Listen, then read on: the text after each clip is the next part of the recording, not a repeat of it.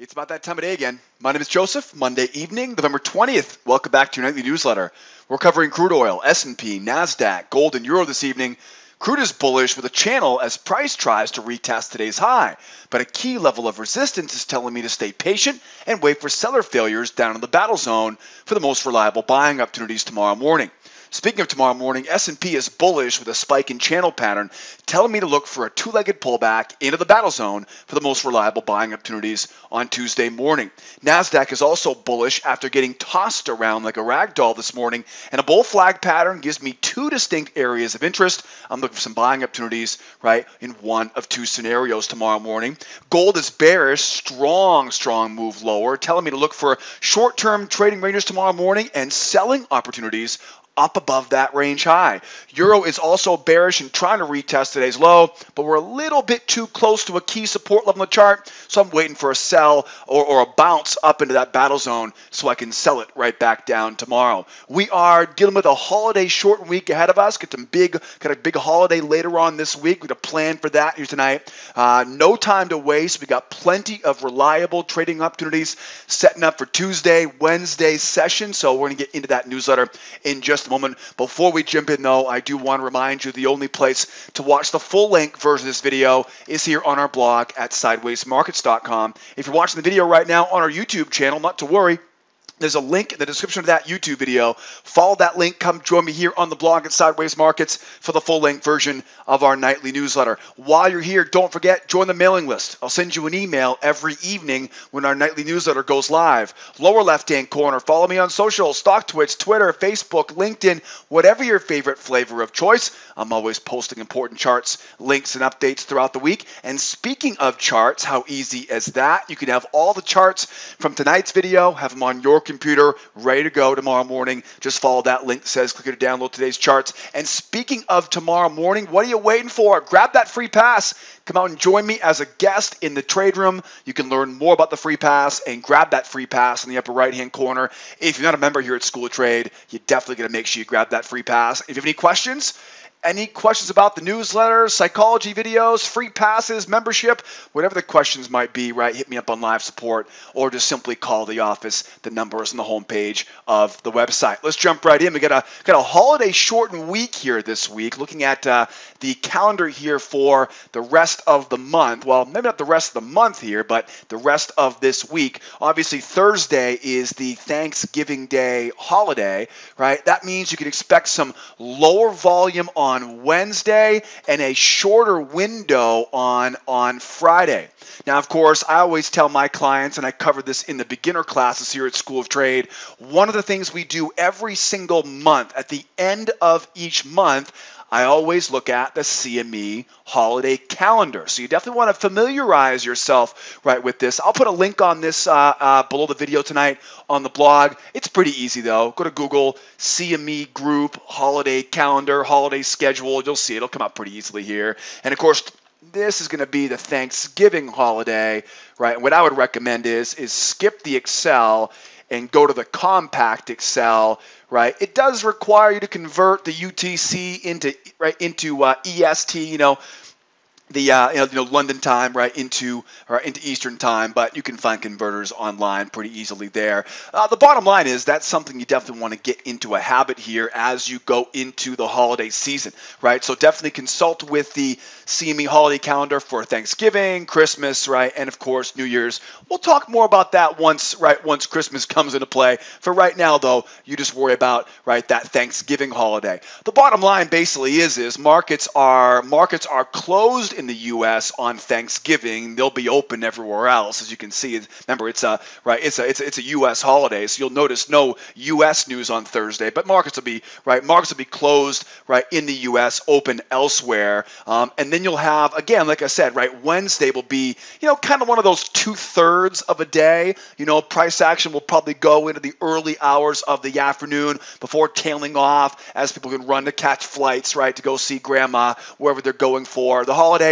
And then that Friday, right, that's always kind of the big question mark, is that Friday coming after Thanksgiving. It's Black Friday. A lot of people trade that Friday morning. Just remember, anytime you get a Friday after a major event like a Thanksgiving holiday on Wednesday, it's going to be a little bit more gambler environment than it will a professional trader's environment. Professionals that don't have to be there probably won't be there on Friday. One of the benefits of being a successful trader is you can take the whole weekend off, right, and not go back to work on Friday just to go, right, to take it off on Saturday again. So there probably aren't going to be as many professionals in the market, but in my experience, that Friday after the holiday is usually pretty good for a few hours. So, we'll talk more about that as we get later on. As far as my newsletter, I'm going to be doing a newsletter tonight, Monday night, and tomorrow night. Right, I will not have my newsletter out for you guys on Wednesday, Thursday, or of course Friday. So a short week here for me,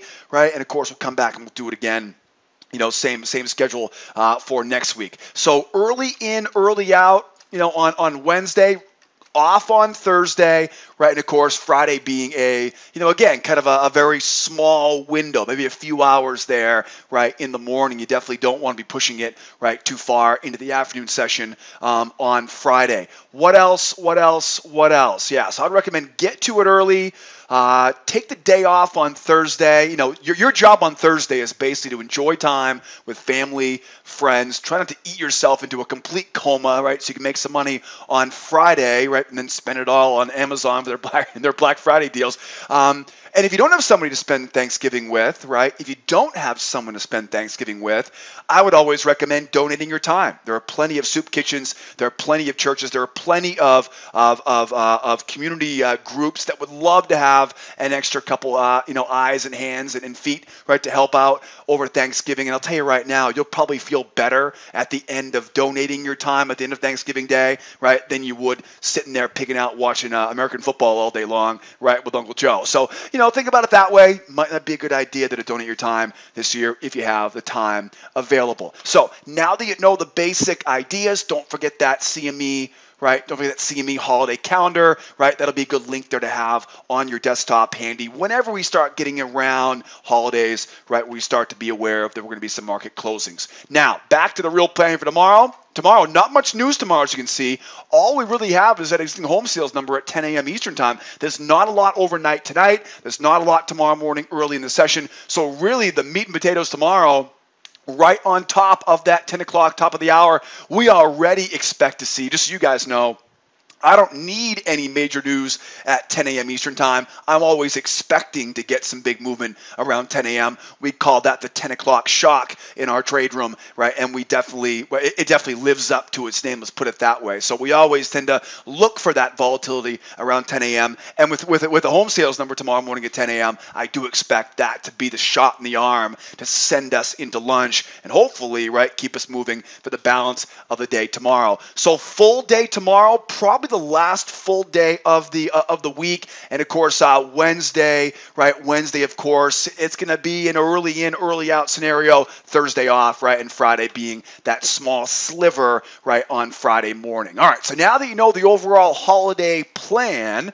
right, and again, don't forget, newsletter on Monday and Tuesday this week. I will not be sending a newsletter out on Wednesday, Thursday, or Friday. They do let me out of my cage every once in a while here at School of Trade. I've worked my butt off the last few months, so I am definitely due for a bit of a break from the desk. Bottom line, we got some charts to cover tonight. Crude, S&P, Nasdaq, gold, and of course, we can't forget about the mighty euro. Starting off tonight with crude oil. Crude is bullish after reacting to last Friday's spike in channel pattern. You see that battle zone right down around that 56, right, even area.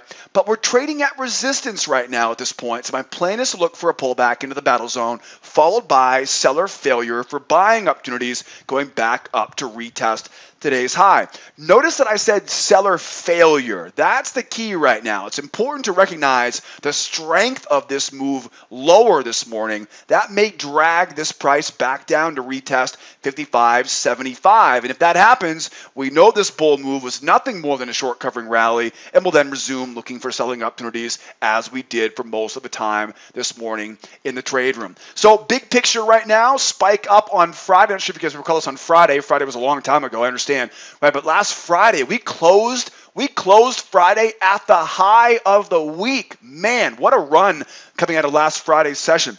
So a bull spike in channel, what does a spike in channel tell me? A bull spike in channel tells me look at the base of that channel, the first pullback to the base of that channel, and look where look where this market pulled all the way back to and then starts to bounce. So if you ever watch my newsletter, or if you're an intermediate member, or if you're an advanced member, right, you know that anytime we have a nice spike in channel, right, we always look for, right, that deep pullback into that, right, kind of that battle zone, as I call it, which is really the base of this channel, right? It's the first deep pullback, and then right where that channel line, right, connects with, right, that spike going higher. It's usually where that bear move turns into a bull move going back up to retest the high. So buyers now are trying to go back up and retest that 56.93. If they can get through the 93, then we start looking at the measured move up top there, 57.30, 57.29, right? Give or take a few ticks there, right? That'll be the next target. But right now, though, the big objective for the bulls is to get up, right, to retest that high. Now, one of the items on my checklist, and we provide cheat sheets and checklists to all of my clients, is I always like to think in terms of, before you do anything, just put yourself in the shoes of the opposite side of the market. And I want to do that with you right now. Today, as the market collapsed off that high, right? If you recall, today actually began as a range and then strong breakdown. It turned into a trend. Pretty interesting scenario there. Don't see that very often. But bottom line, though, is this was also probably seen as a spike and channel as well. Pretty significant move lower. In fact, you can see it only tested the moving average once about 10 a.m. on the way down, right? So it's pretty easy to see there was a real strong move lower. Now, if you were a seller, where would you be looking to sell? Well, I'd be looking to sell back around prior swings. You know, it also looks like this is probably about halfway. Yeah, it's probably about halfway off that high, right? So we have to assume there's going to be some bears up here. I think the bulls have control right now, but I think it's very important that we put ourselves in the shoes, right, of the opposite side of this market, not necessarily the counter trend traders, but the opposite side. If I was a seller, yeah, I'd be looking to sell right here. So buying here is not a very good idea. I want to let those bears try once. I want to let them try twice. And then once they fail, I'm looking for this move to go back up, right, and retest those high. Again, notice I said seller failure, because a lot of times, you know, this really doesn't have a lot of proof yet for those buyers, right? We always talk about the fact that, you know, for example, we see this big, strong move higher here. The buyers, big, strong bounce. They get good distance away from the moving average, right? The sellers came down. They took it back today with big, explosive moves away from the moving average. If I'm going to be really confident in this being a bull market, I need to see explosiveness from the buyers taking control of that market, right? So we're just right there. I think the context of the market gives a lot of buyers that little bit of an edge they need coming off of that battle zone, right, to go up, one try, two try, right, and then finally, after a pullback here, finish off this move back up to the high. So my buying plan for tomorrow, going with the buyers back up to retest the high, I anticipate those bears coming in above that swing. I'm also anticipating they're going to want to run this price back down to that 55 3/4. So I'm going to let them take some rope, just enough to hang themselves, and then look for the buy from there. I'm expecting price to pull back. Right? Now that pullback, I want to see sellers try again. And once we see the sellers try twice, why twice? Because over the years I've realized and I've noticed that, you know, trading is just like anything else in human nature. Most humans will try things once, then they'll gear up again and they'll try again. But if they don't succeed after that second time, the vast majority of human beings won't try a third, fourth, or fifth. That's why success is so difficult for a lot of people, because they refuse to get up off the ground and try a third time. So that translates right into price action that we see on the charts. So as the market goes lower, I'm expecting the market to go lower right now. I'm expecting buyers to take some profit. I'm expecting the sellers to come in and try to sell off this high. I'm expecting those bears to try once, try twice, and if we do see them try twice and fail, I'm looking for that buy after that second attempt to go lower. Now, this could have a lot of different ways to look at it. For example, it could pull back with a trend line, 1 try, 2 try, use that trend line, right? Use that trend line to go back up. Get some rising support coming in here as well, right? So there's many different ways we could do this. Or it could be just simple straight seller failure, right? 1 try, 2 try, W pattern off the low, right, into pullback, and we're gone, right? This could easily be a W pattern off that trend line, the battle zone, and then, of course, breakout pullback, right, back up to retest that high from CME holiday group, or the CME group holiday calendar, holiday shortened week this week. Check the holiday calendar, bookmark it for the rest of the year, because we are going into the holiday season, right, as you probably have heard, right, on the television set. And of course, right, don't forget, if you want to come out and join me tomorrow morning, 8 o'clock Eastern time, we open up our trade room. If you want a free pass to the trade room, make sure you join that free trial on the homepage of schooloftrade.com. You'll learn all about our trading strategy. You'll learn all about what it means to be a client, and you'll get a free pass. Come out and join me right in the trade room. It's right on the homepage here at schooloftrade.com. There's a link below the YouTube video. And don't forget, while you're here, check out our beginner, intermediate, and advanced classes. We do have flexible payment options as we go into the end of the year. Questions? I hope you got some questions. I got lots of answers for you. Any questions, hit me up on live support right on the right-hand side of the website. What do you guys like about that psychology section I'm doing right now? Do you like it? Do you hate it? Right? What do you love most? What do you hate most about it? Right? I would love to get some feedback. What do you like most? What do you hate most? What would you change? Right? Or what should I do more of on my newsletter? What should I do more of on my psychology videos? As always, guys, thanks for being here. My name is Joseph. Be well out there. Be nice to each other. Be here tomorrow. I'll see you next time. Adios, amigos. Bye-bye.